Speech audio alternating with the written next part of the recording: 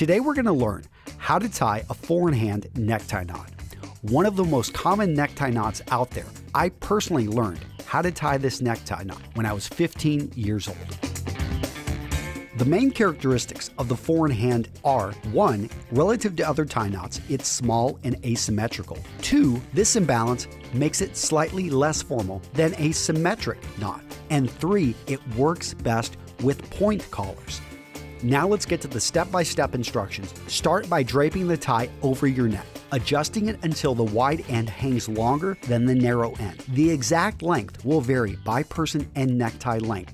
Cross the wide end of the tie over the narrow end, and then bring it behind the narrow end. Wrap it across the front again.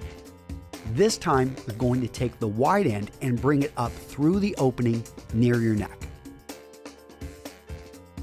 Now pull the wide end through the loop in the front. To tighten the knot, pull on the wide end while holding the knot until you are satisfied with the look. Bring the knot up to your neck by holding the narrow end while pushing the knot up with your other hand. Keep your tie looking sidey by putting the narrow end through the keeper loop on the back of the tie. When finished, your tie end should rest between the top and middle portion of your belt line. If it's too short or too long by more than ½ an inch, I recommend you try again. If it was too short, at the start, raise the narrow end to make it just a bit higher. If it was too long, make the narrow end just a bit lower when you get started.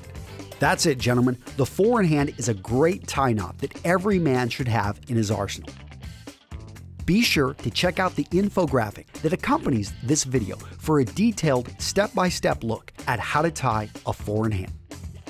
Make sure to like this video, subscribe to our YouTube channel, and let me know in the comments what you thought of this video.